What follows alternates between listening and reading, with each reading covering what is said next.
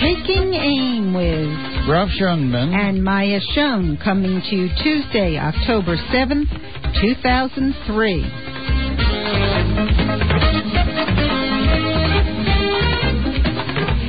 In the old days, when I was invited to drop in for a chat with Alan Dulles, the CIA was housed in a rambling group of brick Victorian buildings on a small hill overlooking Foggy Bottom.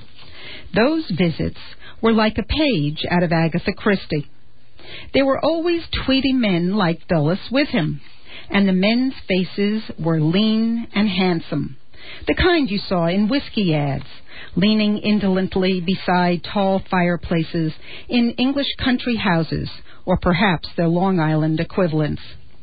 Times have changed at the CIA.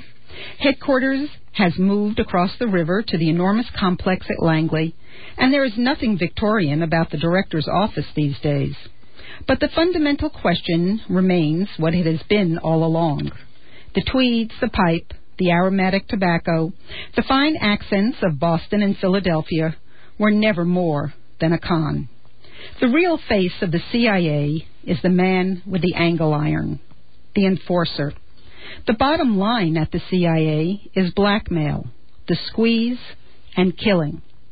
Like the mafia, it is a brotherhood where the case officers, those slated to be covert agents, make their careers running paid agents, subverting governments, carrying out assassinations, instigating coup d'etat, corrupting political parties and newspapers, and if they climb high enough up the ladder, running major operations such as the infamous Phoenix program of political murder and execution in South Vietnam that was directed by William Colby and took 60,000 lives.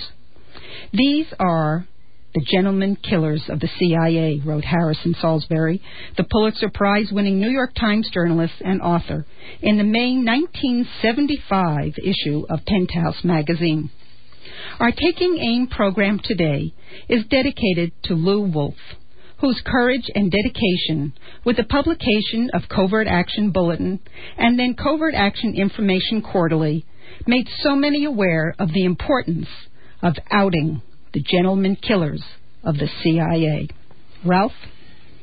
Harrison Salisbury was the leading foreign correspondent for the New York Times, chief correspondent in Moscow, and furthermore, a major spokesperson for official policy all through his long and well-honored career, Pulitzer Prize included, at the New York Times. Indeed, I recall vividly Harrison Salisbury because at the time that we were involved in the International Tribunal on War Crimes in Indochina, Ho Chi Minh and Pham Van Dong asked us to recommend and to arrange an American correspondent to come to Hanoi, one of the first, in fact, the first official correspondence that the Vietnamese were prepared to allow access to areas that were always targeted for bombardment. And after much discussion with Harrison Salisbury, we came to the conclusion that he represented a sector of the class that had come to the view that this war was not advantageous any further to American imperialism. I mention this because Harrison Salisbury, not so long after that, was in the forefront of opposing the nature and character of the specific policy of which Vietnam was an expression and a paradigm. In his extraordinary article in Penthouse in May 1975, as Maya indicated, entitled The Gentlemen Killers of the CIA, the subheading was, "The agency has always employed murder and subversion." Salisbury writes that CIA intervention in Chile against the government of the late Salvador Allende was any kind of a freak. The, quote, destabilization of Allende was CIA business as usual. The CIA attempted to destabilize many governments. CIA efforts to topple existing regimes are accurate. Some are public and some are not. Two of the most notorious, notes Salisbury, were the CIA effort in Iran against Mossadegh and then its effort against Sukarno in Indonesia. He notes that the CIA has links to the police departments and especially to the security police of countless countries and to those of every Latin American government. If the chance is to be broken because of a coup d'etat, it is immediately reforged with the new administration. The same is true of all generals and armed forces of all Latin American countries. The bottom line at the CIA, writes Harrison Salisbury, is blackmail, the squeeze, and killing. Some people have known this simple truth from the beginning. But the CIA has a con, and that con had a lot going for it and was bought by many. He continues, how did the con work? The most comprehensive picture of the hidden mechanisms and inner psychology of the CIA was given by Philip A.G., he writes, who was recruited into the company upon graduating from Notre Dame in 1956 and who resigned in 1969 thoroughly disillusioned after 13 years of service in Latin America. Indeed, he cites how Philip A.G. was brought to the realization of what it was he was conducting for the Central Intelligence Agency, because he describes how the many people that he was fingering for the CIA across Latin America were somehow removed from his understanding as to the consequences of their detention, until he was present when he heard the actual sounds of torment as genitalia were being attached to electrodes and the victim going into spasms of agony.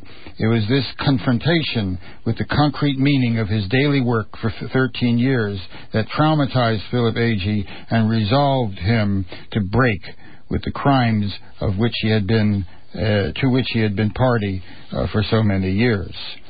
And Harrison Salisbury writes, the CIA men feel no remorse over the killings, the killing of Premier Mossadegh of Iran, the killing of Che Guevara.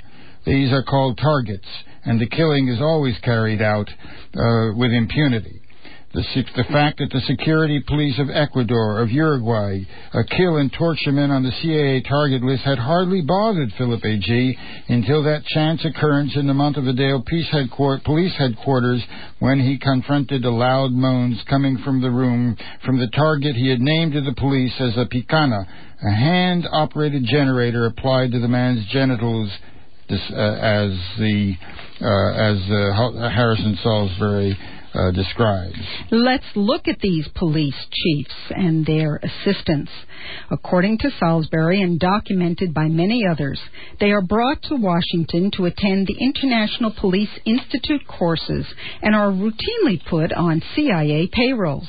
The co-option of Latin American armed forces occurs through, quote, training programs which bring candidate officers to the United States. The ties are kept operative by the CIA and its golden stream of funds when the men go back to their countries. Now, let's look at some of the other methods which we are going to discuss in further detail throughout the show. Ordinarily, it says, the CIA has its creative talent section, one devoted to concocting forged documents, falsified speeches, and other materials for circulation in the local press. The CIA buys editors and provides them with the necessary copy. Forged documents, for instance, quotes Salisbury, were an important element in the CIA-sponsored overthrow of President Arosemena in Ecuador in 1963. The same technique was used to provoke a diplomatic break between Peru and Cuba. The CIA take genuine materials and insert a few false phrases. Or they take 2 or 3 documents, run them together, include a favorable reference to some local official whose reputation they wish to taint, and then the materials surface, possibly in an airport customs examination. Or the CIA plants them with the police to be, quote, found on an innocent victim. The most famous of such concoctions were the Penkovsky Papers, which were a compilation of partly true, partly invented materials supposedly written as a memoir by a famous Soviet double agent. Ralph? In real life, Harrison Salisbury describes, the CIA resembles nothing so much as a great and closed fraternity. Indeed, it is an arena in which everything is kept secret and kept to itself. All activities are classified as top secret, and people are not allowed to refer to themselves in other terms. They are what are called non-witting individuals, and non-witting is, as Salisbury describes it, the CIA's secret lingo. A witting person in CIA speak means a person in the know, an agency man. No witting man ever talks about technique. He speaks about tradecraft. The lingo is familiar. Safe houses, dead drops, cutouts, flutter, walk-ins, recruits, cold picks, attempts to recruiting agents cold by walking up to them, infill, exfill, burn and blow, sabotage, the false flag operations, whereby operations are carried out in the name of those you want to demonize, the standard procedure for all major imperial operations as acknowledged by Salisbury. The men know each other by cryptonyms, code names. All CIA men in clandestine service bear these. A company man, a man's cryptonym and the nickname stems from this, and this all in the service of murder, of sabotage, of betrayal, of destruction of the targets of American rulers. And these are invariably the people who are engaged in movements of social reform, movements for national independence, movements for reclaiming of natural resources, movements for mobilizing the colonially oppressed, movements in opposition to imperial reach. It is that the gentlemen killers of the CIA are mandated to destroy. And like the mafia, he writes, the agency is a true brotherhood. The company will do anything, lie, cheat, and I quote, steal, kidnap, suborn perjury, bribe, corrupt, subvert, kill, and kill again. If you are of the blood, the company cares for you. If you are not, you are disposable, you are expendable. And it's Harrison Salisbury, from the inside, writes in Penthouse in May 1965. 75, sorry. The company placement agency finds places suitable to the talents, temperament, and training in their big active department. Of course, there are certain individuals, agents, operatives, hired hands, who are scheduled for termination with extreme prejudice. No employment, no financial benefits are involved here. It's a job for the coroner if the body ever turns up. This similarity to the mafia is noticeable, but the agency terminates its own career employees in the mafia manner whenever they know too much or are possibly about to disclose. The right names, the right places, the right accents, the company determines. Having been chosen, you are tested. The company's sister service in England, MI6, for so many years clubbable and cozy that it tested candidates by inviting them to country houses, is no longer the method.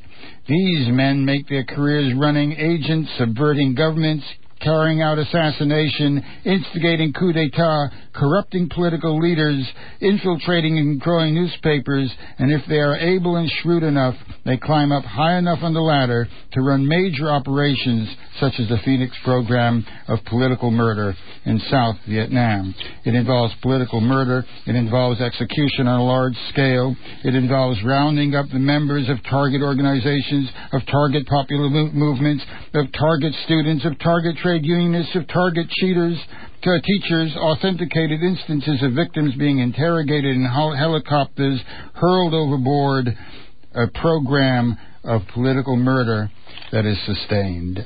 Let's look at some examples. The government of the Shah of Iran was a virtual creation of the CIA, confirmed by Harrison Salisbury.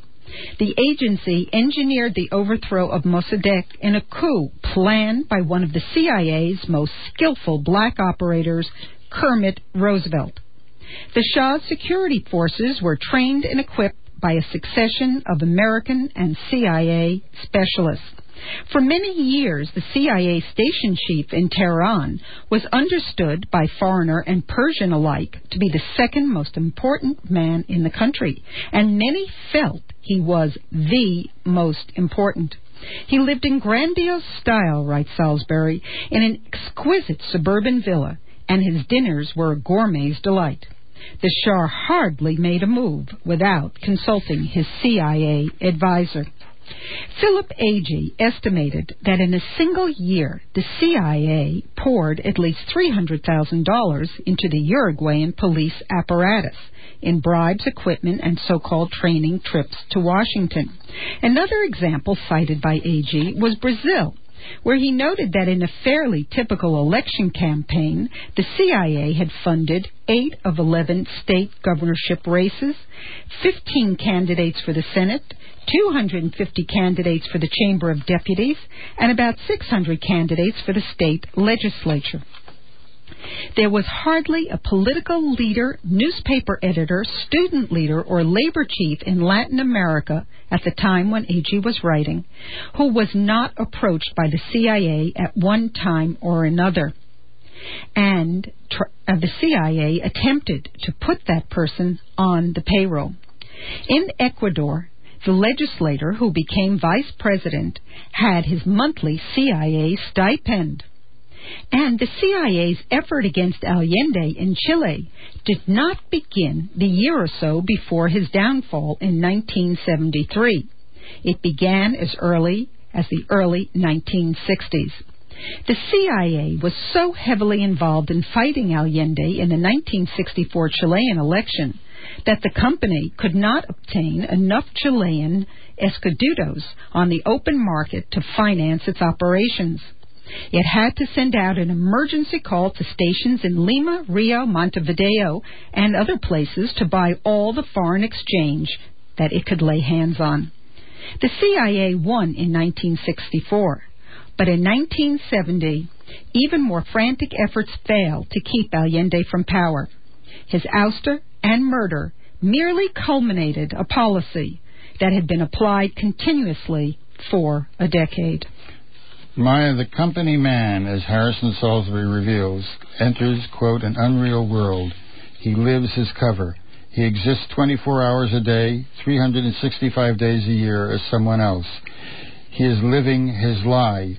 His superficial identity may be that of a quiet young U.S. Embassy clerk in Ecuador. In fact, he is the tiger who runs street mobs assembled by local agent for convenient sums paid in gold and deposited in Swiss bank accounts, to destabilize a shaky reform government, to enable a bunch of fascist officers to take over, to stabilize the situation through roundups and detentions and systematic torture and killing and disappearances. The standard CIA procedure, increasing the security of their masters and holding back the tidal wave of popular demand for change. A mass of material about the CIA is now available. There's no longer any pretense. There's no longer any grounds for pretended ignorance. The CIA destabilized governments ad seriatim. The CIA efforts have been made to topple existing regimes in all parts of the world. Some attempts are most public, others are not. And he continues, the CIA has links to the police departments and to the security police of countless countries, of every Latin American government. The same is true of general staffs, of armed forces in all those governments that are targeted. Yes, but the CIA also has close ties to the larger U.S. multinational corporations who collaborate with the CIA in what is a much little investigated area at the time Salisbury was writing in 1975, but has been further investigated since then. Most notably was the relationship of ITT, International Telephone and Telegraph, in Chile. But we have spoken over the past weeks of the relationship of Vanel Vanel, so active now in Iraq and Saudi Arabia. Vanel, as revealed by Wilbur Crane Everland, provided him for cover when he was a CIA operative. As Harrison Salisbury writes, many of these relationships are very long-standing and have been institutionalized over the years. Cover is provided for CIA operations and intelligence is traded. Colby, that's William Colby, often expresses his gratitude for corporate collaboration in his speeches to business groups. The community of interest between the U.S. and multinational corporations was, of course, classically demonstrated by ITT in Chile. Let's look at a specific example of CIA collaboration with corporations. An important article appeared in the International Herald Tribune, January 3, 1978, about the CIA manipulation of the media, entitled CIA Secretly Built, Manipulated a Global Propaganda Network. And it discusses the unremitting, though largely unrecognized, effort to shape foreign opinion in support of U.S. policy abroad, and, I'll go on to say, to shape the opinion here in the United States. The agency, according to the International Herald Tribune article by John Crutzen, has channeled information and misinformation through a substantial network of newspapers, news agencies, and other communication entities that are owned, subsidized, or otherwise influenced by the CIA over the years. The CIA employed American reporters as agents, numbered others as sources of information or, quote, assets useful to its operations. And the New York Times did a survey at the time of the CIA's relationships with the U.S. news organizations. Ralph? As a matter of fact, Maya, the article by John Crutzen, an extremely detailed article, January 3rd, 1978, in the International Herald Tribune, the CIA has refused every demand for detail on its secret relationship with American journalists and foreign journalists and news-gathering organizations across the United States. The CIA has owned and subsidized over 50 newspapers outright, in addition to news services, radio station chains, periodicals, and television stations and other communication entities in this country, overseas, uses vehicles for propaganda efforts, for cover for their operations, and both. Over a dozen foreign-based news organizations and agencies are financed by the Central Intelligence Agency and fully infiltrated by paid Central Intelligence agents. Over a dozen U.S. publishing houses, including the most prominent names in the industry, print at least 250 English-language books financed or produced by the CIA in a space of 5 years. Since the closing days of World War II, over 100 U.S. journalists employed by a score of U.S. news agencies work as salaried intelligence operatives while performing their nominal reportorial duties. Others are employed by the American military, and according to the intelligence revelations as documented here, they are permeating all means of communication throughout the United States, put out by the CIA over channels around the world, including the Italian news agency ANSA, including the news services of countless countries. 34 paragraphs were cited for officials written by counterintelligence experts at CIA headquarters, which were generalized as the news service releases in countries across the world. Ralph, when William Colby, the former CIA director, was asked if the CIA ever told its agents what to write, Colby replied, quote, "Oh, sure, all the time." In other words, the CIA is the author of official outright fabrications. Yes, Maya, as Crutzen writes, in the past 30 years, dozens of full-time CIA officers work to control reporters, non-editorial employees, and all U.S.-owned news organizations. The agency's broad campaign of propaganda is carried out with the awareness that the bogus news stories are treated as genuine with knowledge by the U.S. media. Lyman Kirkpatrick, the CIA's Inspector General, stated that this was standard procedure. Indeed, the CIA's efforts to mold opinion range from tampering with historic documents to fabricating information to specifying propaganda for furthering the policy aims of U.S. rulers. According to former CIA officials, the agency has long had an early warning network within the U.S. government that advises diplomats and key officials of key stories that have been planted by the agency. There's a mechanism for alerting newspapers and magazines and broadcasting stations as to what is expected of them on a given issue at a specific time, the International Herald Tribune continues. We tell UPI or AP headquarters in the United States when we are planting something. As CIA official says, the stories are transmitted over these agencies' domestic news wires, and they permeate and they continue.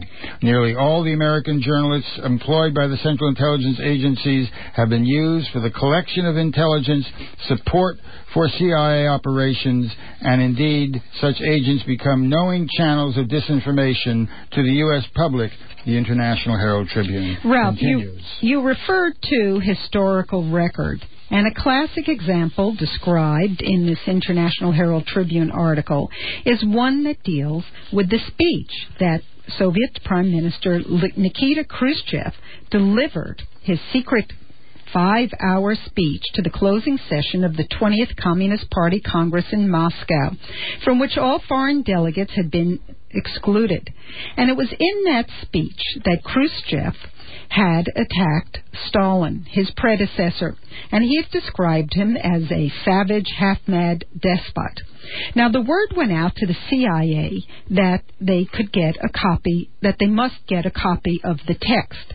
And by late May, the agency's counterintelligence staff, writes the Herald Tribune, had succeeded in obtaining a text in Poland.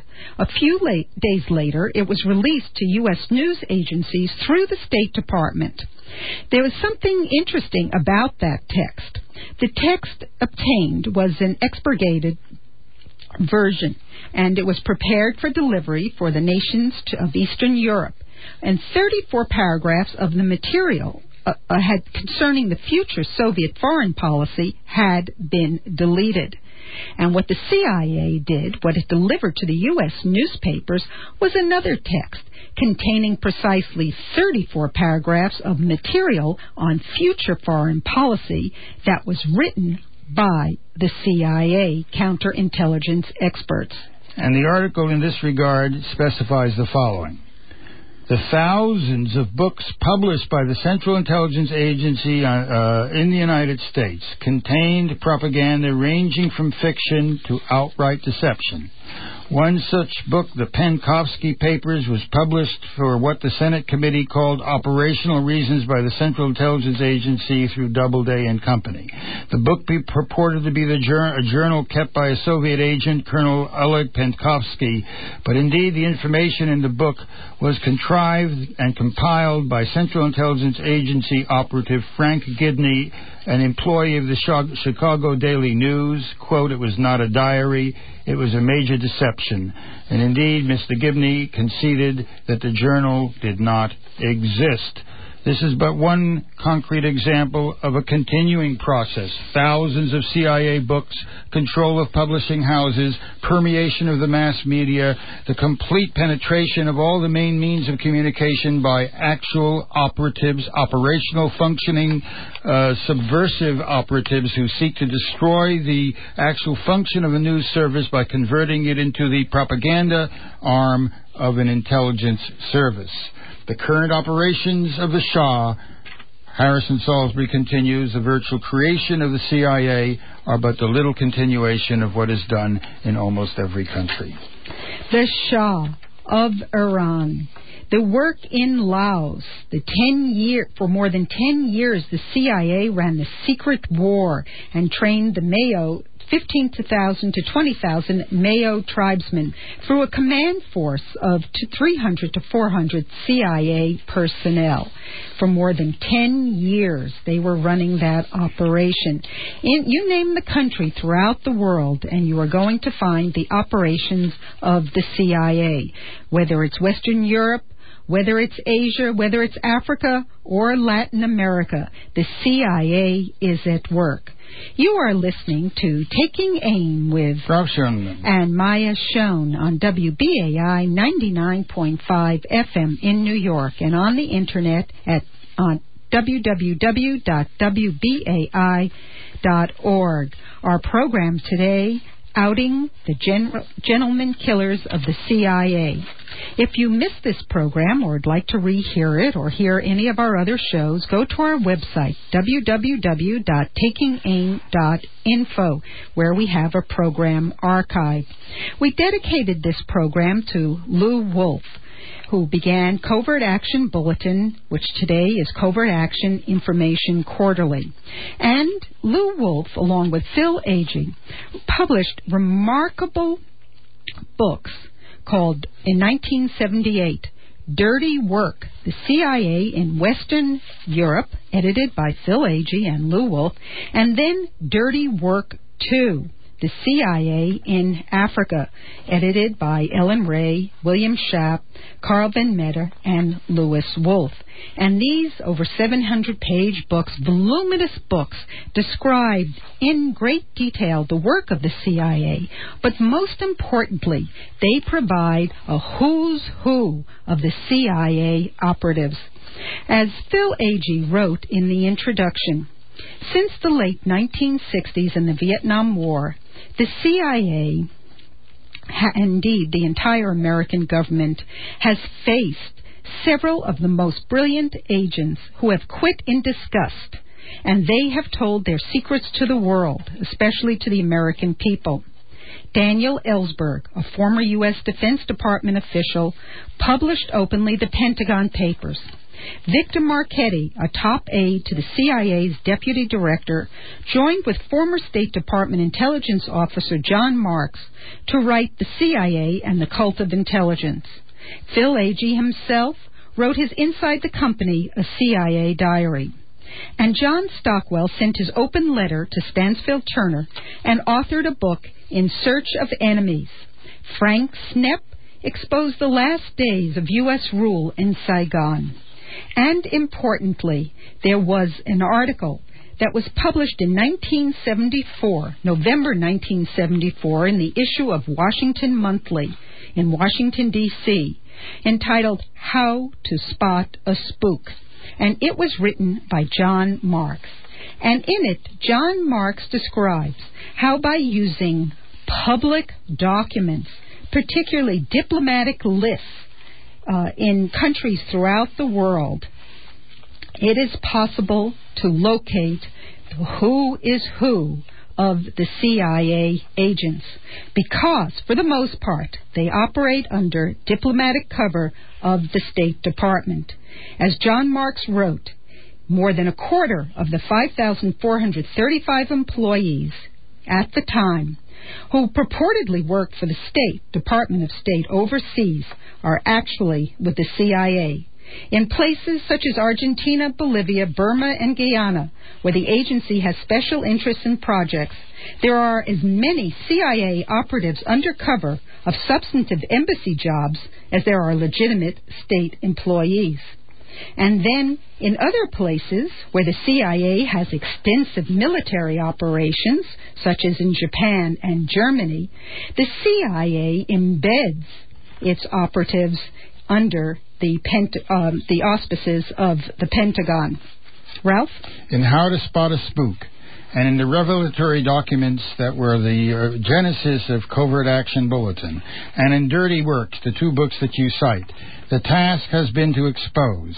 And Lou Wolf and Phil Agee went through over 40,000 pages of documentation of State Department publications, U.S. Embassy personnel lists, diplomatic lists of foreign ministries aboard, and other perfectly overt sources, and assembled documents in a global index of CIA operations and personnel available for every interested scholar, historian, journalist, and political activist who seeks to oppose the secret interventions and killings of the Central Intelligence agencies.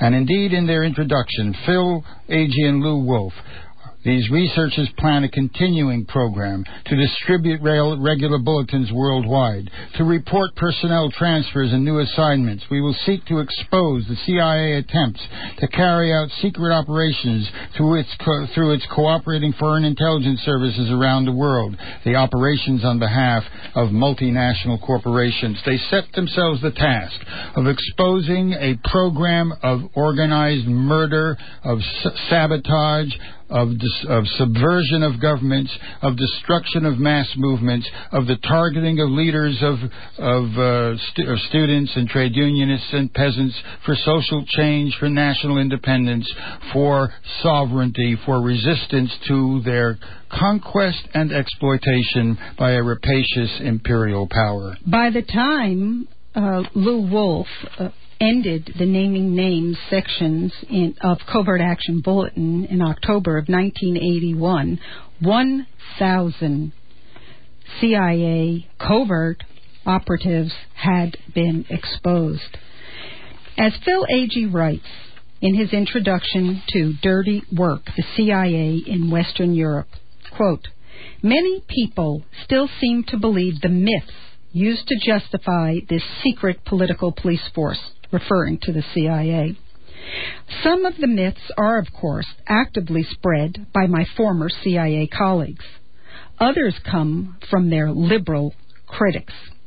But whatever the source, until we lay the myths to rest, they will continue to confuse people and permit the CIA, literally, to get away with murder. As he writes, the covert action operations abroad are not sui generis. They happen because they respond to internal U.S. requirements. We cannot wish them away through fantasies of some enlightened president or Congress who would end American subversion of foreign peoples and institutions by the wave of a wand.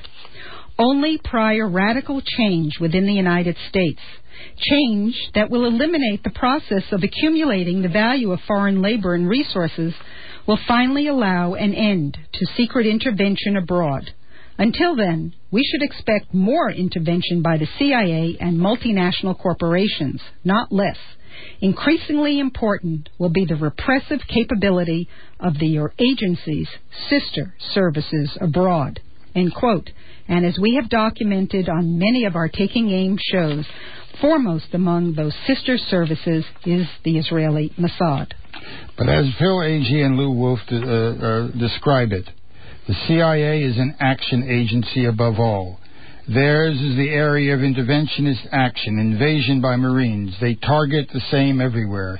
Governments they don't like, political parties, the military, the police, the secret services, the trade unions, youth and student organizations, culture and professional societies, and public information media.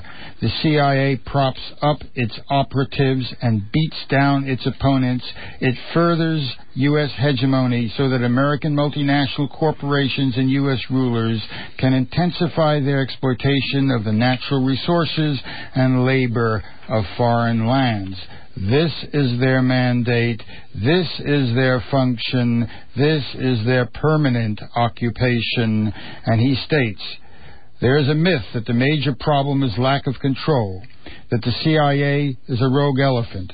This myth comes not from the CIA, but from its liberal critics.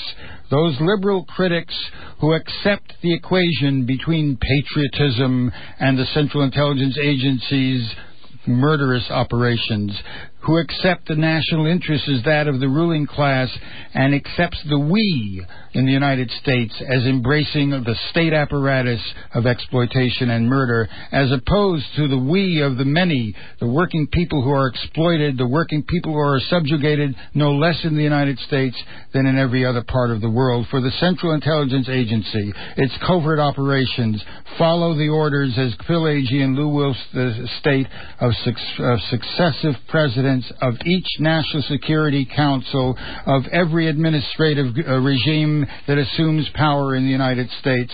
It is their instrument. It is their operational, functioning murder apparatus. It is not ours. It is not that of the people who they target. It is theirs for the very purpose of carrying out these criminal operations on behalf of a gangster state. And that is the gravamen. That is the point of this mewling, whining, bleating, hands on heart, eyes rolled to heaven, bewailing of the disclosure of the role of Joseph Wilson IV and his operative wife, Victoria Plain. For Joseph Wilson IV was the deputy director of station in Baghdad at the time of the First Gulf War, the de facto ambassador to Iraq, who on behalf of Bush Sr. had been directing Saddam Hussein's invasion of Iran to amputate Khuzestan. 1 million lives cost in that bleeding war between Iraq and Iran, instigated by Zbigniew Brzezinski on behalf of Central Intelligence, on behalf of the National Security Agency, and continued up to the very moment when Saddam Hussein was ensnared in Kuwait as the pretext for launching the Gulf War long prepared. That is the function that has been continuous, that is described so eloquently in the seminal work of Lew Wolf and Phil Agee. Ralph, let's look a bit at Valerie Plain, Wilson's wife, who is a CIA operative. What has come out is that she was working under a corporate identity of Brewster Jennings and Associates. And this first appeared in the Federal Election Commission records, again, a public document, in a form that she filled out in 1999, where the case officer who was at the center of the controversy, because she contributed $1,000 to Al Gore's presidential primary campaign at the time, and so her name was revealed, and she had to give her company. But the company, according to the Washington Post in an article October 4th by Walter Pincus and Mike Allen, was, as confirmed by the administration, a CIA front.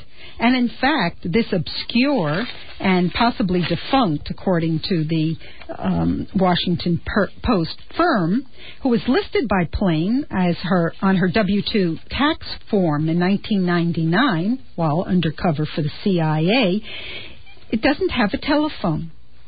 It is not listed. And the Brewster Jennings and Associates doesn't have an address. The phone listing is not in service, and the property manager at the address that she listed stated that there was no such company at the property. There is no such firm, I'm convinced, according to a government official. CIA people are not supposed to list themselves with fictitious firms if they are under deep cover. They're supposed to be real firms. This sort of adds to the mystery. And that was stated by Robert Novak, who's the syndicated journalist who outed Valerie Plain. Ralph? The CIA operative Ray McGovern on Pacifica Network disclosed that Wilson was the deputy chief of mission in Baghdad, particularly important to Bush Sr., and he revealed the operations as deputy chief of mission in Baghdad just prior to the 1991 Iraq War and his services to Bush Sr.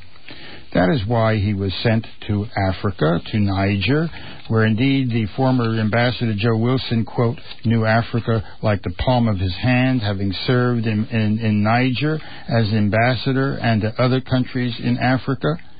This functioning operative, deputy chief of mission in Baghdad, now in Africa, was sent to Niger to check out the reports about uranium for nuclear weapons coming from Niger to supposedly to Iraq. And indeed, it's instructive that Ray McGovern discloses and states that the real authors of this fake transmission of uranium cakes to Saddam Hussein was the Mossad.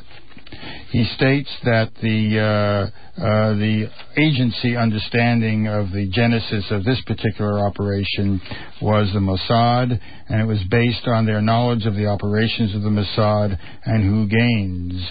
Now, Joseph Wilson had taken his distance from this particular attempt to provide rationalization for the new war on Iraq. And that is the genesis for the outing of his wife as not an analyst for the Central Intelligence Agency, but an operational officer. And that is the genesis as well for the liberal decrying of this, quote, violation of the law. Well, what is it that they are violating, this law to which the liberals are referring? The act was known as the Lew Wolf Act. The act was known as the Suppression of Disclosure Act. It was in fact inspired and determined by George Bush Sr., who was above all determined to prevent the disclosure of the role of the Central Intelligence Agency operatives such as himself, because that is involved in those operations involve criminal acts of murder, criminal acts of sabotage, criminal acts of overthrowing of governments, criminal acts of killing U.S. citizens, criminal conspiracies against U.S. governmental operations themselves that the CIA and its masters disapproved. So, indeed, the act known as the Lew Wolf Act criminalized the disclosure of the operations of the Central Intelligence Agency in assassinating people across the world, a utter subjugation of free speech, and utter destruction of the ability to serve the needs of the many by exposing the crimes of the few, the criminal acts of those who hold state power in this society on behalf of ruling capital. Well, let's look at the official act, the Intelligent Identities Protection Act. Section 421, Protection of Identities of Certain United States Undercover Intelligence Officers, Agents, Informants, and Sources. Part C. Disclosure of information by persons in the course of pattern of activities intended to identify and expose covert agents. Now, this is an overarching section because it states, quote, whoever in the course of a pattern of activities intended to identify and expose covert agents and with reason to believe that such activities would impair or impede the foreign intelligence activities of the United States discloses any information that identifies an individual as a covert agent to any individual not authorized to receive classified information, knowing that the information disclosed so identifies such individual and that the United States is taking affirmative measures to conceal such individuals' classified intelligence relationship to the United States, shall be fined under Title 18 or imprisoned not more than 3 years or both, and there is an imposition of consecutive sentences. Indeed, 10 years was expected to be the minimal sentence for each individual who was disclosed. Remember, we're talking here about operatives whose criminal activities are being exposed not only to defend the innocent against who these murder operations of the CIA are carried out, but also to alert the American public to what is being done in their name, to alert those who have a right to know that crimes against individuals and crimes against societies and brutal terrorist acts of state are conducted routinely by the Central Intelligence Agency in the name of our people. In the October 1981 issue of Covert Action Bulletin, the last issue with its volumes of naming names, Lew Wolf did an analysis of the Intelligent Identities Protection Act, and he noted that the bill covers unclassified material, and it's designed to suppress revelations that are derived purely from this unclassified material, public documents, that the bill covers FBI, military intelligence, and other agencies as well as the CIA, that the bill is not limited to the exposure of government employees. In other words, it covers present and former government employees, agents, informants, and what are called, quote, sources of operational assistance. That the bill is not even limited to names. It speaks of, quote, information that identifies an undercover operative or source.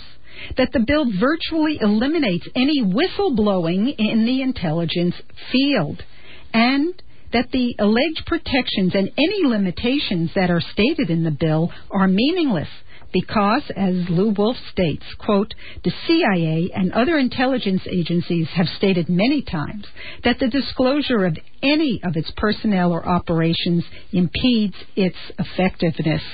Anything you do, in other words, the CIA says, is an attack on the work of the CIA. Now, it's important to note that the CIA operatives who were exposed, the more than 1,000 operatives who were exposed by Lew Wolff and the people at Covert Action Bulletin, and the 300 operatives exposed by Phil Agee, were not in danger because of being named. Whatever danger that they may have faced, and no danger came to any of them, was because of what they did under their name. It was because of their actions. It was not because of exposing them. So it's the exposure of the operations that alerts people, but it is what they do that makes them hated and makes them legitimate targets of those who are their victims. Indeed, the Progressive Review on May 17, 1999, disclosed what the meaning of this 1982 Lew Wolff Act was about. Quote, in a major move entirely ignored by the media, the House of Representatives voted to make it a crime to reveal not only the names of current CIA agents, but of former ones as well. The House voted mandatory sentencing for those convicted of revealing names. The effect is to provide cover for illegal CIA activity, particularly in the United States. It will be against the law to reveal William Clinton's involvement with the Central Intelligence Agency going back to his Oxford days, George Bush's decades-long affiliation with the CIA before he was named its director, crucial information to reveal the 400 mainstream journalists who work for the CIA, the Washington Post's Benjamin Bradley's work for the agency, the CIA operatives involved in drug smuggling in this country out of such places as Mena, Arkansas, the names of CIA operatives placed in city police departments and in positions as of authority throughout the United States. One of the only restraints on the activities of the CIA is public exposure by the media. It is this very ability to tell the truth, to expose criminal acts, which preserves any prospect of democratic change in this society, the Progressive continues. And what indeed are the criminal penalties for disclosure of clandestine information? The American Civil Liberties Union on October 11, 2000, we write to urge you to oppose the Intelligence Authorization Act, H.R. 4392.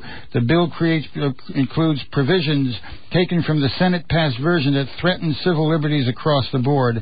It makes virtually all unauthorized disclosure of classified information a felony punishable by a substantial fine and 3 years in prison. The second would legalize authorized intelligence activity that is illegal under the terms of any legislation adopted in the future. And the article of the ACLU goes on to disclose that all of the whistleblowing activity, all of the investigative journalism, all of the exposure of the meaning of Vietnam, of the meaning of the Iraq War, of the meaning of covert operations across the planet, all of this is being rendered illegal, and all of us who are engaged in speaking truth to power are the targets of this legislation, which is designed in a totalitarian manner to shut our mouths, to close our eyes, and to render us complicit in the crimes of our rulers. Ralph, before we close today's show, I want to return again to the statement in Dirty Works by Phil Agee.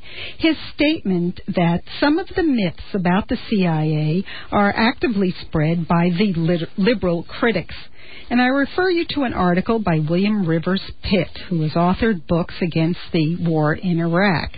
And this one, Fair Game, is on 6 October 2003, and it can be found on truthout.org. In it, he refers to the wife of Joseph Wilson, Valerie Plame, as an extraordinary person doing an extraordinary job. And when he talks about her extraordinary job, what he's referring to is, quote, if said CIA operative is working to defend our national security by keeping weapons of mass destruction out of the hands of terrorists, and that is the work of Valerie Plame. And then also he refers to the front companies used to protect the identities of CIA operatives working to defend our national security, and by proxy all of the agents whose lives are protected by that cover. And he's decrying the fact that they are now fair game as well. Valerie Plame is not defending you and me. Valerie Plame, as so well articulated by Phil Agee and Lou Wolfe, is protecting the corporations, the imperial rulers throughout the world. And Maya, what this means is the following.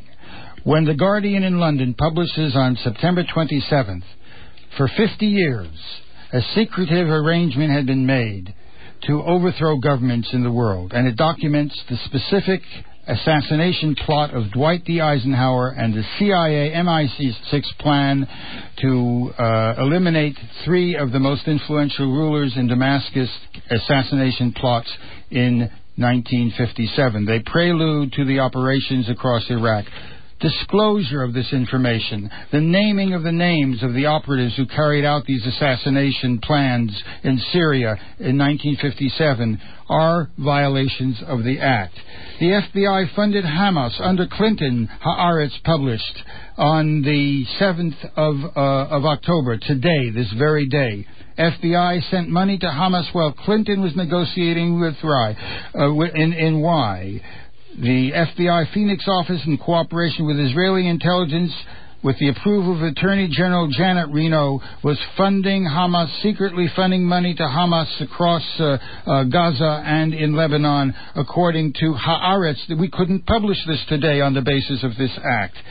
Ralph, the exposure of Valerie Plame by Robert Novak is a falling out among the thieves. It is not an attack on an extraordinary person doing an extraordinary job. You are listening to Taking Aim with Ralph Schoenman and Maya Schoen. And we will be back for part 2 of The Gentlemen Killers of the CIA, when we will disclose George Bush's involvement in Operation Zapata and the Kennedy assassination, the role of the Central Intelligence Agency in the killings of Martin Luther King and Robert F. Kennedy, the role of Lee Harvey Oswald as a CIA operative and an FBI operative. We will name the names right here on Taking Aim. We will continue the work that Lou Wolfe and Phil Agee have so heroically sustained. We will speak truth to power, and we will not be intimidated by putative acts of suppression, and we will not be influenced by liberal attempts to rationalize these acts by pleading the cause of the operatives of suppression, Joseph Wilson and Victoria Plame. You are listening to Taking Aim with Ralph Schoenman and Maya Schoen. You can reach us at 212-209-2953 or 707-552-9995. Our email address is now takingaim@wbai.org. Please note you can reach us at takingaim@wbai.org. Our internet site is www.takingaim.info. We'll be with you next week.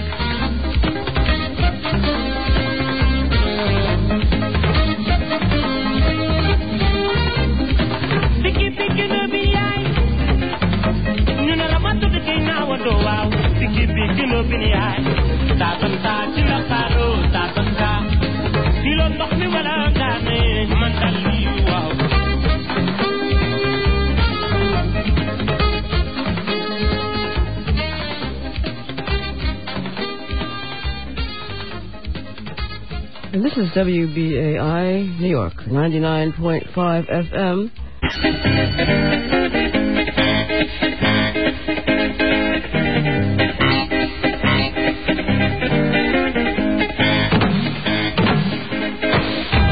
This is Taking Aim with Ralph Schoenman and Maya Schoen, coming to you Tuesday, October 14th. 2003.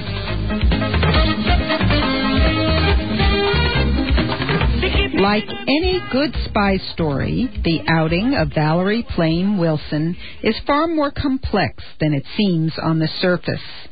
She's a hell of a shot with an AK-47, said her classmate Jim Marcinkowski, that is, her classmate from the CIA training farm, Camp Perry. This begins an article, Secrets of the Scandal, by Nicholas D. Kristof in the New York Times, October 11, 2003. She turns out to be skilled in throwing hand grenades and to have lived abroad and run covert operations in some of the world's messier spots, says Nicholas Kristof. Today we begin Part 2 of Outing the Gentlemen Killers of the CIA. Last week we discussed more about Valerie Plame Wilson and her husband, who had been at one point an ambassador to Gabon, at another point the deputy director of the deputy chief of mission in Baghdad, Maya, and not only that, but director of African Affairs in the National Security Council. These are not minor figures. They are not analysts. These are not only operatives, but they're in charge of covert ops in many theaters and over a sustained period of time. According to Nicholas Kristof, it may have been that Mrs. Wilson, that's Valerie, also called Valerie Plame, had actually been outed by Aldrich Ames, along with many other spies, and her name given to the Russians before Ames's arrest for espionage in 1994. As Kristof writes, her undercover security was undermined at that time, and she was brought back to Washington for safety reasons. And Maya, there's a specific reason for that, because as Kristof reveals, she was brought back to Washington because she was skulking along the back alleys of Beirut and Algiers in covert operations of which she was a director and a very well-trained, hands-on operative. That means with not just hand grenades and not just the paraphernalia of sabotage, but with the means of killing. These are figures who are part of the arsenal of imperial design, covert ops who sabotage, who organize hits, who take out people. This is the nature of the Central Intelligence Agency, and its instrumentality is the vehicle through which the ruling class destroys popular movements, overthrows governments, murders people in their beds, and carries out a sustained reign of state terror on behalf of U.S. imperial rulers. An interesting article by Warren Strobel appeared in the Knight Ridder newspapers on the 12th of October, entitled Breach Puts Lives at Risk, Insiders Say. And in it, he elaborates more on the history of Valerie Plame and her relationship to the CIA. Born in 1963, which would make her 40 years old now, she graduated from Pennsylvania State University and was quickly recruited by the CIA, attending training classes in 1985. By 1990 and in 1991, Plame was attached to the U.S. Embassy in Europe. And if you will recall, last week we discussed in detail how CIA operatives work undercover of the State Department assigned to the various embassies, and also they work under the Commerce Department, with the Commerce Department setting up agencies in each country throughout the world. Now, according to address records, it suggests that she operated under official cover for quite some time. And Knight Ridder actually accumulated the address records, but voluntarily they withheld the precise location of the embassies. Now, Plame's name didn't appear in the State Department telephone and the embassy directories from that period, but Knight Ridder is stating conclusively that she was operating undercover, under official cover for the CIA at a U.S. embassy in Europe. Also, it's important to note that the CIA spends quite a bit of money in training their operatives. Minimally, in the first session, at least $350,000. But to train a full-scale killer and operative, it costs in the millions of dollars. And Maya, the Warren Strobel Knights Ritter report of October 12th doesn't mince words. Plaim's career was as a covert operations officer in the CIA Directorate of Operations. As you have been indicating, this had a series of covers, a specific cover being the Brewster Jennings and Associates, which is an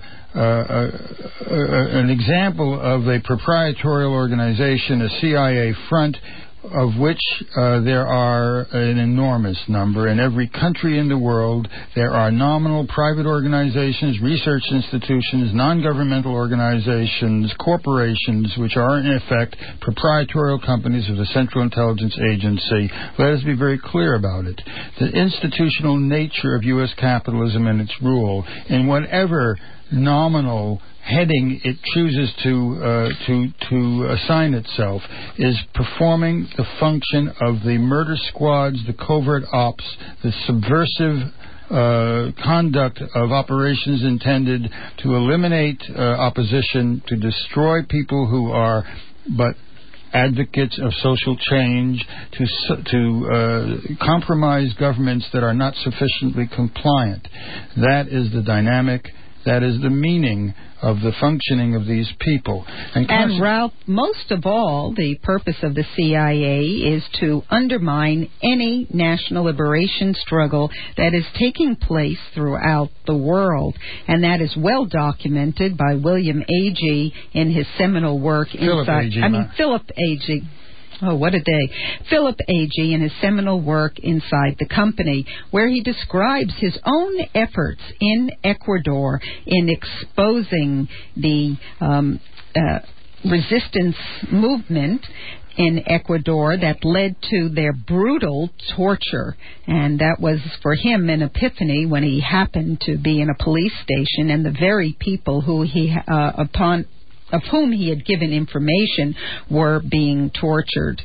Now, Brewster Jennings and Associates, the very company under which Valerie Plame was working recently, the CIA front company, Vince Canestraro, formerly the CIA's chief of counterterrorism operations and analysis, said that to the Knight Ridder newspapers that this was a company that other CIA officers had been using.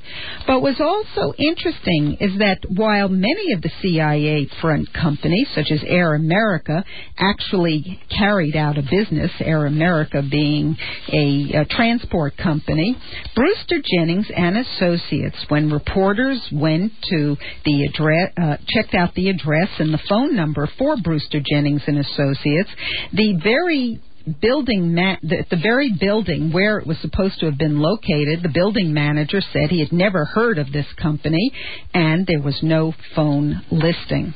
By the way, Maya, since you brought up Air America, I think it's essential to point out to people that Air America was the CIA company that was running the drugs and the heroin out of Southeast Asia in a regular mail run, virtually, from Laos and from Indochina into the United States. In fact, not only was the CIA proprietary airline running heroin, but they were actually taking the bodies of U.S. soldiers and eviscerating them and stuffing the corpses with heroin, where these bodies would be met by military personnel at JFK and the heroin removed from the corpses.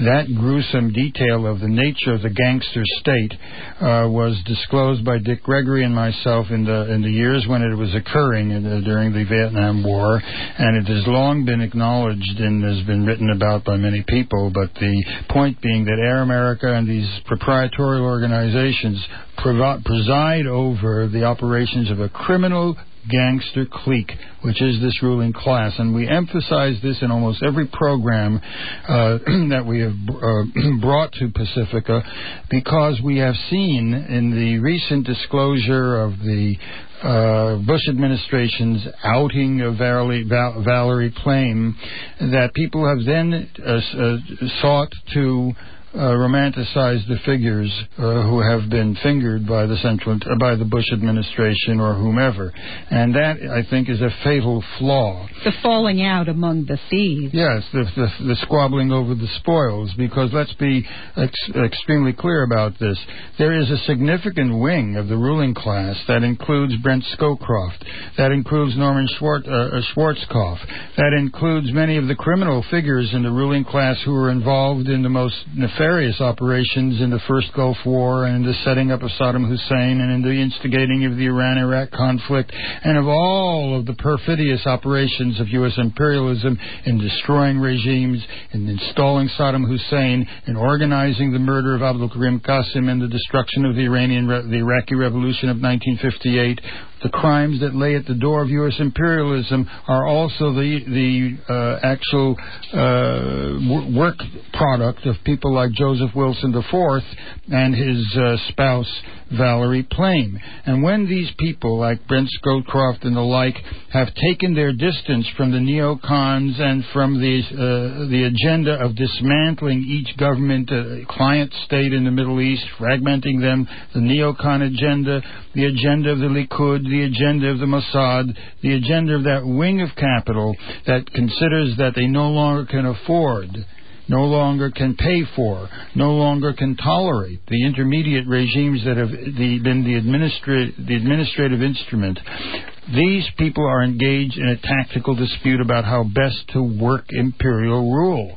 And so when they are outed in an internecine conflict, yes, make use of the fact that they disclose that the Niger uranium cake pretext for invasion was a fraud. But every single act of these very people in the course of their careers has engaged in disinformation on the part of the Central Intelligence Agency, targeting people who they have demonized in advance. The murder of Mehdi Ben Barka, my friend in Morocco, the leader of the socialist movement in Morocco, is at the hands of the people like Valerie Plame. What was she doing skulking in the back streets of Rabat in Morocco? Carrying out the mandate of Central Intelligence Agency covert operations in North Africa. What was the fate of many of the leaders of the Algerian Revolution, but at the hands of people like Valerie Plame and her Mossad counterparts in the years of destruction of resistance in Algeria? Let's be very clear about this. In exposing the internecine conflicts and the meaning of those conflicts within the ruling class, it is fatal to romanticize them, and even more so to use the felony legislation of 1982, which was designed to shut up people like Philip A.G., like Lewis Wolf, like ourselves, like everybody who attempts to expose the nature of capitalist rule, to silence us, to prevent us from naming names. That's the purpose of that legislation. Let us now not invoke it, because its real target is all of us. In terms of naming names, today we are going to discuss the target Syria and target Iran and target Venezuela. The operations of the CIA against these countries. And in terms of naming names, I'd like to refer to Wilbur Crane Eveland. Wilbur Crane Eveland, who worked for the CIA for many years in the Middle East under Kermit Roosevelt, who was the grandson of Theodore Roosevelt, and Kermit Roosevelt was the chief of operations in the Middle East. Now, in Ropes of Sand, a book to which we've referred when in discussing Iraq because of Wilbur Crane Eveland's revelations about Saddam Hussein as the CIA's man in Baghdad, particularly in the staging of the assassination of Abdul Karim Qasim. But in Ropes of Sand, America's Failure in the Middle East, Wilbur Crane Eveland names specifically about the operations of the CIA to undermine Syria. He speaks of particularly the work of the United States and Great Britain. George Kennedy Young was the deputy director to Major General Sir John Sinclair, the nameless chief of MI6, known to all but a few in Britain as the letter C. C meaning he was the chief who was in charge. Now, Young had said that Egypt, Saudi Arabia, and Syria threatened Britain's survival. This was in 1956. That their governments would have to be subverted or overthrown. Mind you, 1956, Egypt, Saudi Arabia, and Syria threatening Britain's survival. Maya, let me mention at this point, don't want to interrupt, but there's a book that's just been published by Stephen Kinzer, the New York Times correspondent, called All the Shah's Men. Now, he is also the author of a prior book called Bitter Fruit, regarding the Central Intelligence Agency putsch in Guatemala in 1954. And the predicate for that was what you've described in 1953 with Kermit Roosevelt, which was the overthrow... 56. You're talking about 53. I'm talking about the 53, right. Maya. The 53 with the overthrow of Mossadegh and the installation of the Shah. That was the premier Central Intelligence Agency putsch and assassination campaign. And by the way, the people who were involved in the 53 and the 54, the Kermit Roosevelts and the E. Howard Hunts, would feature then in the assassination of John F. Kennedy. And we're going to detail the role of the Central Intelligence Agency in internal assassination in November at the time of the 40th anniversary of the execution of John F. Kennedy. Absent any romanticizing of the Kennedy brothers, you can be sure. But notwithstanding that, the fundamental point is that All the Shah's Men, as it's described by the publisher half a century ago, the United States overthrew a Middle Eastern government. The victim was Mohammad Mossadegh, the democratically elected Prime Minister of Iran. Although the coup seemed a success at first, it serves as a chilling lesson of what the consequences of foreign intervention. And indeed, the account is centered on the reconstruction of the events and how the assassination across Iran prepared for the overthrow of the regime.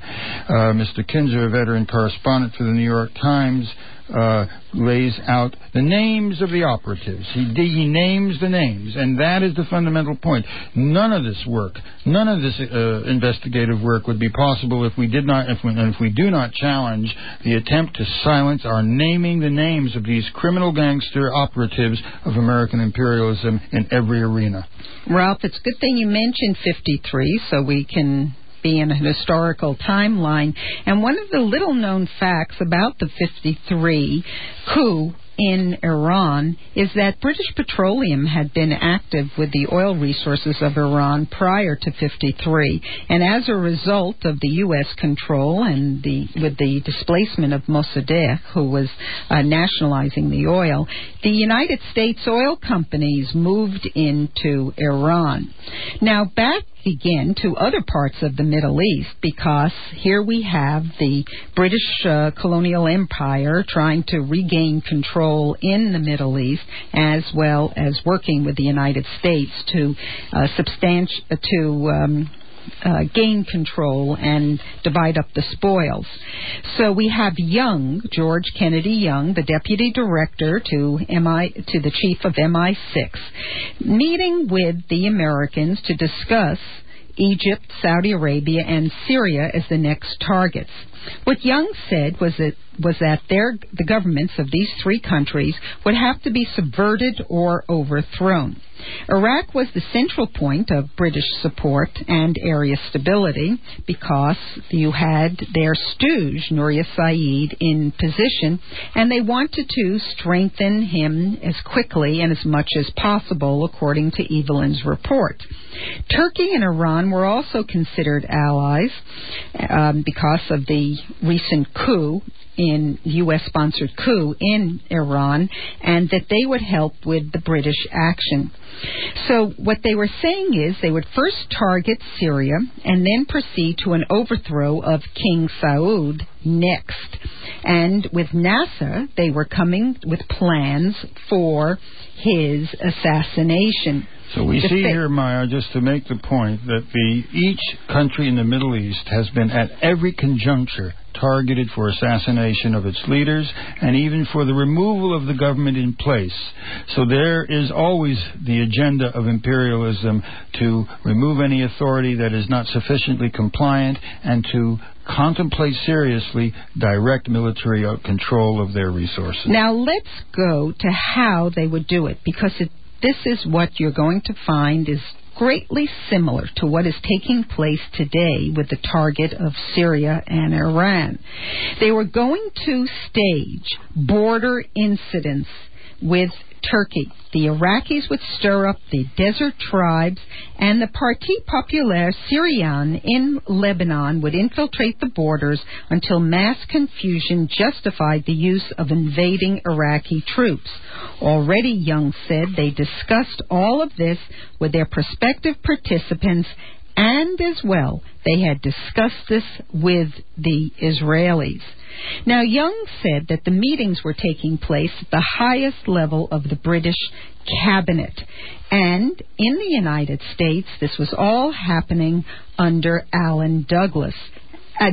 Allen Dulles, the head of the CIA, and Kermit Roosevelt. And they were in meetings with Selwyn Lloyd and the SIS, which was a division of British intelligence.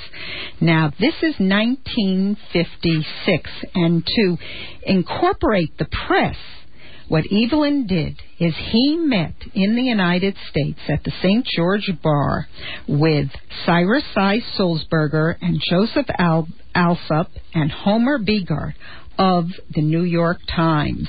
And he planted with them information about the border incidences, and also with Sam Brewer of the New York Times. And Sam Brewer is the one who left for Syria and ended up promoting the CIA's agenda in Syria, which amplifies the seminal disclosures of Harrison Salisbury in his Gentlemen Killers of the CIA, when he noted the role of the New York Times and of the main establishment media in servicing to provide disinformation handed and ordered by the Central Intelligence Agency. Much of the feature stories in the mainstream press preceding major U.S. interventions is the disinformation of the CIA assets that are within the key placements in New York Times and other such media. Now, one last point about Evelyn's report.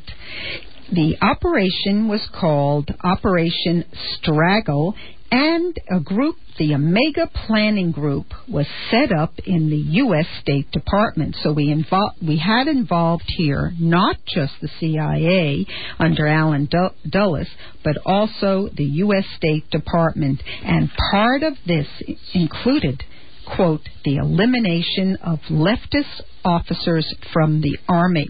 Now, I want you to note this because recently, September 27th, 2003, an important article by Ben Fenton appeared in The Guardian in Great Britain. Macmillan-backed Syria assassination plot. Ralph? Yes, and that is very evocative, Maya. I mean, it has a particular meaning for me because it deals with the private papers of Duncan Sands, who was Macmillan's defense secretary, and those were the years when I first went to Great Britain and was working with Bertrand Russell, and I had the opportunity to confront Duncan Sands in 1959 at a conference over then CIA and MI6 plans in Africa to murder Oginga Odinga and other leaders of the national independence movement in East Africa and so on. We confronted him with the data. He fulminated about communist subversion, but he couldn't refute the documentation. And here we have, as you say, on the 27th of September in The Guardian, Macmillan-backed Syria assassination plot. Parenthetically, I should mention to you that Bertrand Russell in 1962 gave a speech at the Birmingham Youth Campaign for Nuclear Disarmament upon the disclosure that John F. Kennedy and Macmillan were contemplating a preemptive preemptive nuclear war against the Soviet Union, with a specialized report prepared by Robert McNamara that estimated that the U.S. would win World War III at the cost of 160 million American lives, 90% of Europe's population, the insanity of this gangster state. At that time, Russell gave a speech in which he said Kennedy and Macmillan were worse than Hitler. He was much pilloried for that. But he said, never had the Nazis put into play the kind of genocidal campaign that would have extirpated 90% of Europe's population, not to mention 160 million North Americans. Coming back to the fundamental point here of this article, 50 years before the war in Iraq, the article begins, Britain and America sought a secretive regime change in another Arab country they accused of spreading terror and threatening the West's oil supplies, planning the invasion of Syria and the assassination of its leading figures. The newly discovered documents show how. In 1957, Harold Macmillan and President Dwight Eisenhower approved the CIA MI6 plan to stage fake border incidents as the excuse for an invasion of Syria. The plans, frighteningly frank in their discussions, were discovered in the private papers of Duncan Sands, Mr. Macmillan's defense secretary, by Matthew Jones, a reader in international history at Royal Holloway University of London. And indeed, this article, which is extraordinarily evocative and important because of its detailing of the criminal nature of the Central Intelligence Agency, MI6, at the behest of the rulers of capital in the United States and Great Britain. They had prepared to topple the regime in the autumn of 1957 through the assassination of three leading figures, which was, as the article states, at the heart of the scheme. In the document drawn up by a top-secret, high-level working group that met regularly in Washington in September 1957, Mr. Macmillan and President Eisenhower are left in no doubt about the need to assassinate the top men in Damascus. The men were Abd al-Hamid Siraj, the head of Syrian military intelligence, Afif al-Bizri, chief of the Syrian General Staff, and Khalid Bakdash, leader of the Syrian Communist Party. Now, it's important to consider why they were going after Syria. Syria was the location of an important pipeline that's recently been shut down by the United States after the takeover, the occupation of Iraq. And this is a pipeline that moves the oil from Iraq to the Mediterranean, and also it goes from Iraq to Turkey. Ralph? Yes, and what this article goes on to say is driving the call for this action was the CIA's Middle East chief, Kermit Roosevelt, grandson of former President Theodore Roosevelt, the man who organized the CIA assassination program and the coup d'etat in Iran, in Tehran in 1953. And it was Kermit Roosevelt who identified Colonel Siraj, General Bisri, and Mr. Bagdash as the real power in Syria, the men to be eliminated. The preferred plan stated, quote, once the political decision is reached to proceed with instigating internal disturbances in Syria, the CIA is prepared and SIS MI6 will carry out sabotage and coup de main incidents throughout Syria, working through contacts with assets and individuals. It is not the crisis which has changed, nor is it the evil which is new. The very program that is now being prepared for Syria and Damascus today is the continuation of the policy of murder and sabotage and the destruction of governments and the elimination of popular leaders and the complete decimation of movements for social change in every arena of struggle of the oppressed, and in particular in the oil-rich Arab East. So here we have in this article by Ben Fenton documenting the discoveries of the papers of Duncan Sands, confirmation of what Wilbur Crane Eveland was writing in Ropes of Sand, the relationship between the CIA and SIS, which is MI6 in Great Britain, comparable intelligence operations to undermine and to take over Syria. Now, part of the plan was funding of a Free Syria Committee. Does this sound similar to what we have the United States setting up in Iran with the Special Committees for Democracy, or the recent committee now set up for Cuba to destabilize Cuba that was just announced. Or that which is prepared as we speak, and which we will detail in the Venezuela of Hugo Chavez. Now, CIA and MI6 would instigate internal uprisings, for instance, he notes, by the Druze in the south, help free political prisoners held in the various prisons, and stir up the Muslim Brotherhood in Damascus. Isn't that similar, I ask you, to what the Mossad has done in Palestine with the support for Hamas? And not only the Mossad, let us be clear, because Mossad was one of the creators of Hamas, along with Saudi intelligence, but it has been disclosed recently that the United States FBI was funding Hamas right through and including the Clinton years under the direction of Madeleine Albright during the Y negotiations, funding Hamas, the terror apparatus of the intelligence agencies itself, the suicide bombings to be laid at the door, ultimately, of U.S. intelligence. You are listening to Taking Aim with Ralph Schoenman and Maya Schoen, coming to you Tuesday, October 14th, 2003, on WBAI 99.5 FM in the tri-state region of New York, and on the internet at www.wbai.org. Our program today is part 2 of Outing the Gentleman Killers of the CIA. Part 1 is on our website, already in our program archive at www.takingaim.info. Maya, let me just take a moment here to give the flavor of the documents drawn up in Washington by the top echelons of the CIA and the Secret Intelligence Services. They were to create political turmoil as the pretext for invading Syria, as we have indicated. They were to, in fact, organize operations that would demonize the Syrian regime.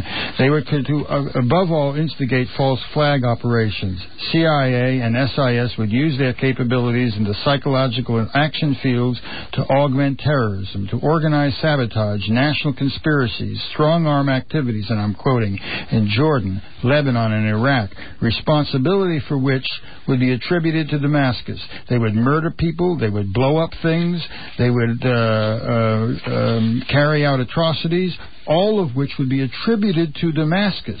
These were operations in which the Special Action Section of the SIS and the Central Intelligence Agency specialized in such things in the 1940s and 1950s in there, and now we're applying their MO to this campaign against Syria. Here is the modality of the false flag operations, of which September 11th is the little continuation of the standard procedure of the gangster state in fomenting the conditions for invasion, for permanent war, and the seizure of resources. In prior programs, some months ago, of Who's Next, we discussed taking out Syria, taking out Iran, taking out Saudi Arabia, taking out China. And on October 11th, in the Sydney Morning Herald, there was a startling headline revealing exactly what we have been discussing. Stalking Syria. The article continues. More terrifying than the bombs dropped near Damascus last week, referring to the Israeli bombing of a camp on October 5th, was the message they carried for the regime of Syrian President Bashar al-Assad. Game over. Game over. Only 4 days after that attack, the U.S. House of Representatives on October 9th, the International Relations Committee voted 33-2 to ban the export of, quote, dual-use technologies to Syria. The Syrian Accountability and Lebanese Sovereignty Act is sure to pass the full House, and George Bush will be empowered to ban American investments in Syria and freeze Syrian assets in the United States. And this with the ardent support of all Democrats and Republicans alike. They're going to basically rob the bank. They're going to move into banks and seize Syrian assets. They will confiscate the hundreds of millions of dollars of the Syrian government and take it away from them. And indeed, Ariel Sharon, as the article states, closely synchronized his strike on Syria with political developments in the United States, says Joe Cirincione, an analyst with the Washington-based Carnegie Endowment for International Peace. Before the Israeli strike, the administration was resisting sanctions. After it, they dropped their opposition and implemented them. Syria will answer this attack only through diplomatic means. Assad faces an invidious dilemma before he meekly accepts Israel's slap in the face. And it goes on to demonstrate that stalking Syria is the beginning of the application of the Cheney Mossad neocon operation for dismantling each country in its turn. The road to Damascus, as the Christian Science Monitor detailed on October 8th, the Israeli air raid is a direct implementation of the plan to resolve this conflict with Palestine by dismantling each Arab government in its turn. The road to Damascus in the Christian Science Monitor details the application of this plan, as was the intent of the neocons from the 1970s on, 9/11 providing them with their moment of opportunity. Eyal Zisser, a senior lecturer at Tel Aviv University, stated, quote, "Without American support, or at least the expectation of such support, this attack would not have taken place," referring to the strike against the Ain Sahib camp, which is only 20 kilometers northwest of Damascus. Now, if you look at another article that appeared in the Sydney Morning Herald, October 11th, by Douglas Gell, writing from Washington, you notice that, in fact, the United States didn't just give a green light to the Israelis to attack Syria, but in fact, the United States set up this attack. Listen and you'll see what I mean. U.S. spy satellite identified the Syrian camp. Quote, "American spy satellites showed that the Syrian target attacked by Israeli warplanes last weekend had been the site of recent construction, possibly to prepare it for use by the Palestinian militant group Islamic Jihad," United States officials claim.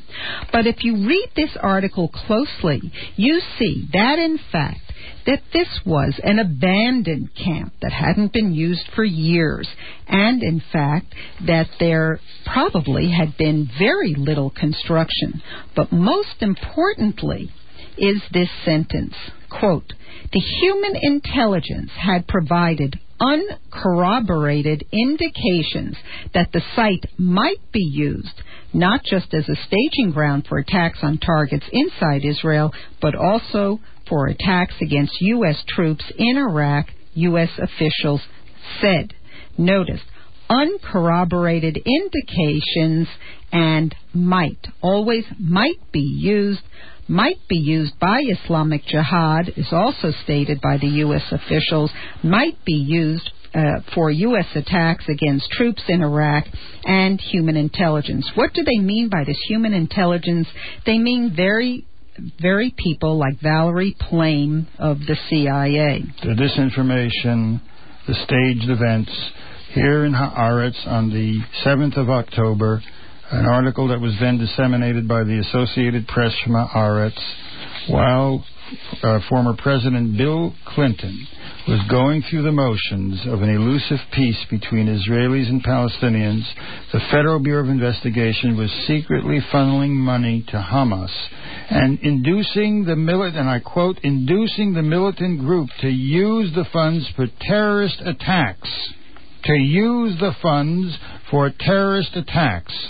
The counterterrorism operations in 1998 and 1999, having set up Hamas to carry out actions which would then be the pretext for response, was run out of the FBI's Phoenix office in cooperation with Israeli intelligence, approved by Attorney General Janet Reno, FBI officials told Associated Press, Haaretz, October 7th, 2003.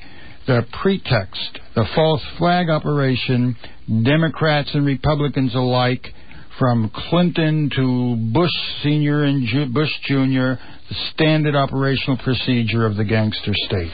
So we have here the collaboration of Israel and the United States. As before, in the 1950s, we saw the collaboration of Great Britain and the United States, also in discussions with Israel to attack Syria, to undermine Syria, and use that as an excuse to send U.S. troops into Syria, which was part of the Eisenhower doctrine that the U.S. would send troops into the Middle East to defend its hold over the oil of the region, the resources of the region. Now, very soon after the attack on Syria, which was on Sunday, the very next day, on Monday, President Bush came out with the statement, quote, "Israel's got a right to defend herself, that Israel must not feel constrained in terms of defending the homeland." This was the statement of President Bush. And according to an Israeli official, you don't ask for a green light, and you don't get a green light. In other words, you just go ahead and do it, and it is something that has been planned in collaboration between the Israelis and the U.S. Well, they're not coy about it, Maya. On October 12th, the diplomatic memo article by Stephen R. Weissman in the New York Times, Sharon acts tough, sensing U.S. assent. And the article details how the attack on Syria was a pre-planned operation based upon the United States, not just green light, but collusion in setting up the entire operation. This is hand in glove, like lips to teeth. The Mossad and the Central Intelligence Agency, the Zionist settler state rulers and their masters in Washington, partners in crime. As noted by the Sydney Morning Herald with its reports about the U.S. spy satellite and the so-called human intelligence providing the basis or the pseudo-rationale for the attack. So what we have here is now coming out of Israel is the statements that this so-called base that was in Syria was actually being funded by the Iranians. And Rana Nissan, who is an aide to Sharon, said, quote, "We will not tolerate the continuation of this axis of terror between Tehran, Damascus, and Gaza." And so he was echoing Bush's axis of evil rhetoric, setting up a stage for both the strikes that have also been in the news, the strikes against Iran, as well as strikes against Damascus, which have already begun, and the continuing strikes against the Palestinians in the West Bank and Gaza. So let's see how this plays out. On October 8th, the Sydney Morning Herald article by Timothy Phelps in Washington about the Syria sanctions sailing through the U.S. Congress because the Bush administration has endorsed Israel's bombing of Syria and given the all-clear to the U.S. Congress to institute the economic sanctions against Syria, which in essence is designed to do to Syria what was done to Iraq, which is to strangle the economy, to begin the process of eliminating food supplies, instituting epidemic disease and starvation to bring the regime to its knees. And indeed, this is the background to Israel, as the Reuters reported on October 8th, clearing the way to call up its army reservists. Clearing the way to call up its army reservists in anticipation of major war in the Arab East. And indeed, the reference that you made to the plans for Iran are also made clear. Israel, the Guardian reported on October 12th, is deploying nuclear arms in submarines. A detailed article by Peter Beaumont in London and Conal Urquhart in Jerusalem in The Observer about the deployment of nuclear arms in submarines in preparation for major action. And on the 12th of October, Der Spiegel, Israel Insider, Israel is preparing strike to take out Iranian nuclear sites.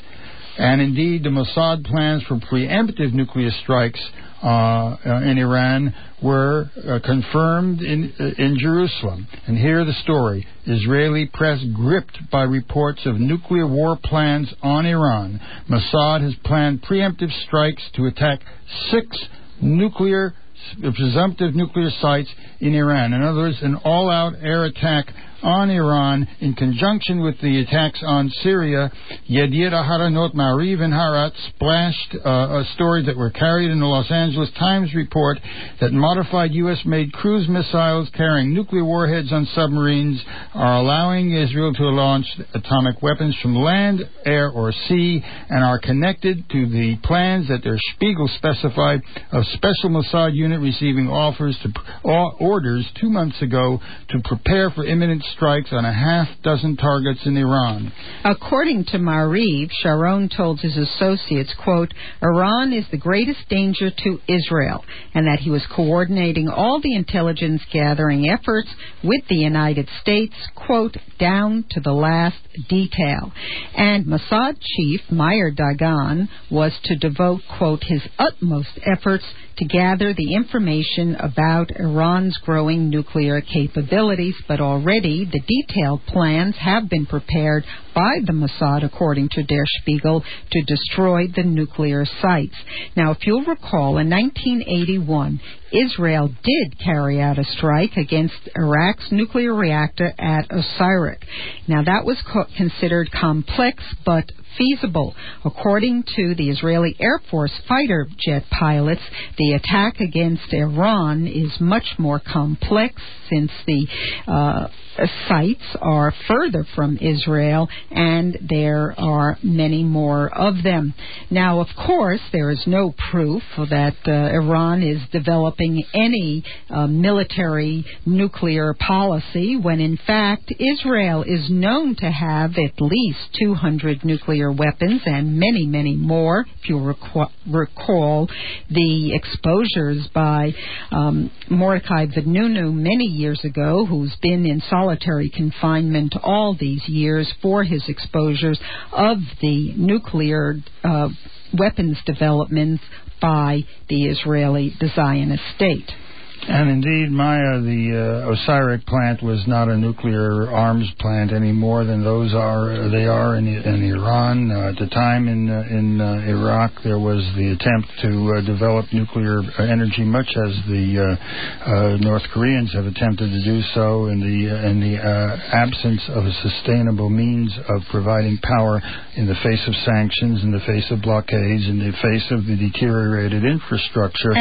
And leaving aside the question of the merit or lack of merit of nuclear power stations are not nuclear weapons plants, and the cynical operations of the Victoria Plames and the Joseph Wilsons and their counterparts in Central Intelligence were engaged in the disinformation to provide the rationale for the gangster attacks on sovereign states, the destruction of Osirak, the attack now on Syria, the pending attack on Iran, which services an agenda of global hegemony for the 2%, the 1%, in fact, of the 90% of our people that owns, let me restate that, the 1% of our population that owns 90% of the national wealth. That is the ruling class that has captured the state. That is the root of this criminal behavior of the gangster state that we've been detailing in this as in other programs. Well, in the remaining minutes, let's look to the articulation of this agenda, which was made very clear in a 1996 document called A Clean Break that was prepared by Richard Pearl and David Wormser for Benjamin Netanyahu for his campaign for prime minister in Israel.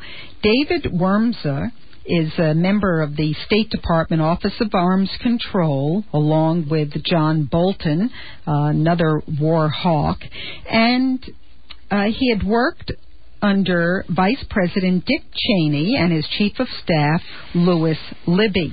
Formerly, he was with the American Enterprise Institute and the Washington Institute for Near East Policy. These are the neoconservative organizations. And along with Richard Pearl of the Defense Policy Board, in years prior to his being on the Defense Policy Board, Wormser and Richard Pearl crafted this document called A Clean Break, July 8, 1996. Yes, 1996, right.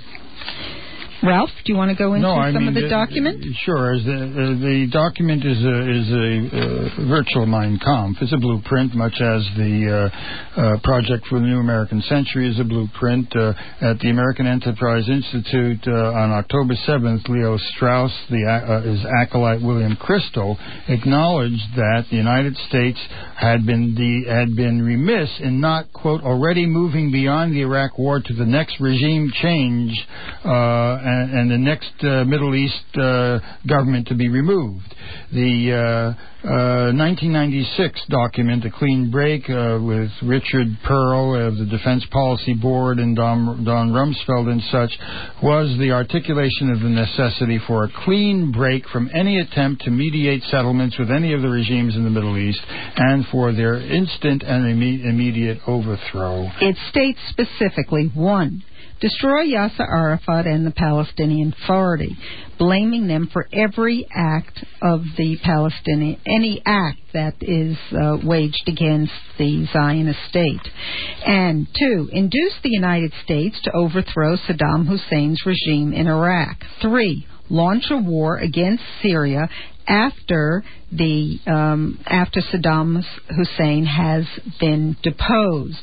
4, parlay the overthrow of the Ba'athist regime in Baghdad and Damascus into what is so-called democratization of the Arab world, meaning the takeover, the privatization, the corporate control, and the setting up of pro-councils and pseudo-governments in these countries so they're under the direct rule of the Zionist state and the United States and the imperial control. And the Clean Break, Maya, calls then for further military action against Iran, Saudi Arabia, and I quote, the ultimate prize, Egypt. Sounds like the Ode Yinon document. It is the Ode Yinon document. Even with the words ultimate prize. The ultimate prize is taken directly from Ode Yinon's document, A Strategy for the 1980s, which was prepared in the late 1970s, which became the benchmark document for the National Security Agency and for the American Enterprise Institute and the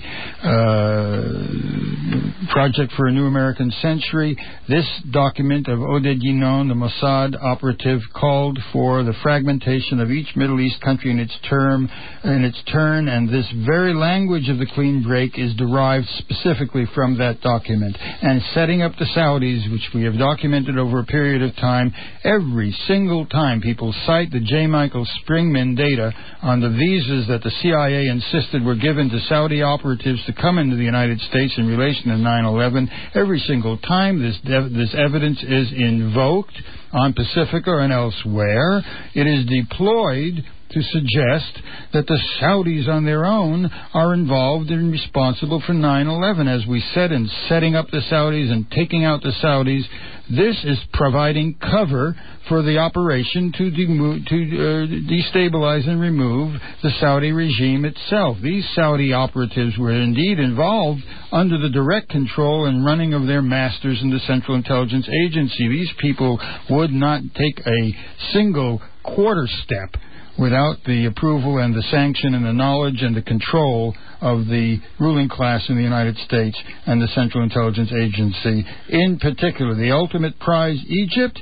For the first time in 30 years, Israel launched bombing raids against Syria, targeting a purported camp inside Syria. This is the opening note of the implementation of the clean break, the principal author of the clean break, and a series of follow-on Institute of Strategic Policy Studies strategy papers, long anticipated and prepared for this event, now under the desk of not just Dick Cheney, but of Wormser's wife, Meirev Wormser, who was another of the class break authors, who was head of the Middle East policy at the Hudson Institute, which was heavily financed by Lord Conrad Black, owner of the Hollinger Corporation, and the sugar daddy to Richard Pearl, who was installed by Black at the Hudson Institute, and this is the think tank that has provided the propaganda. By the way, Meirev Wormser received her doctorate for the glorifying of the life and works of Vladimir Jabotinsky, the founder of Revision Zionism, and the intellectual author of the policies of the Likud. Ralph, I'd like to mention that one of the authors of the Clean Break, a new strategy for securing the realm, this 1996 document, was Douglas Feith, who is the Deputy Secretary of Defense for Policy, and whose name has been very much mentioned on our programs. David Wormser, as you mentioned, is now in the office of Vice President Dick Cheney. So the authors of this Target Syria document, moving on to targeting Egypt, targeting Iran, targeting Saudi Arabia, are very much within the power structure of the current Bush administration. We're out of time now, so in future we'll have to deal with the CIA plans in Venezuela, as well as plans in countries throughout the world to destabilize, to seize control of the resources, to prevent the self-determination and aspirations of the peoples of the world. Let me just say this, Maya, because as we do plan to do, we are going to detail the plans to murder Hugo Chavez, the specific Central Intelligence Agency plans to murder him under the direction, by the way, of Charles Shapiro, a nominal State Department functionary and ambassador to Caracas, playing much the same role as Joseph Wilson IV and Valerie Plame. Valerie Plame.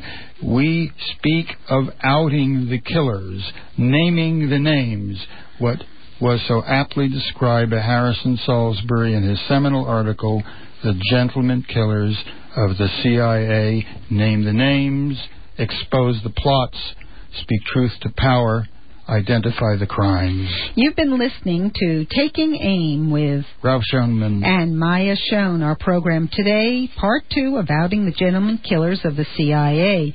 You can reach us at 212-209-2953 or at our new email site, takingaim@wbai.org. You can also access our programs at our internet site, www.takingaim.info. I'd like to thank Kathy Davis for engineering at WBAI, Michael Yoshida for here at KPFA, and Bradley Wiedmeyer, who works with us each week on the production of our programs, and without whom we wouldn't be producing Taking Aim.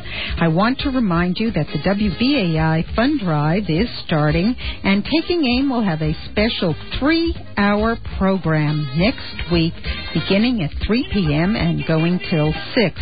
So mark your calendars and be with us next week from 3 p.m. to 6 p.m. on Tuesday. For revelations, for information, for mobilizing, and for activating, join us next week. Our program will be The Underlying Politics of 9/11.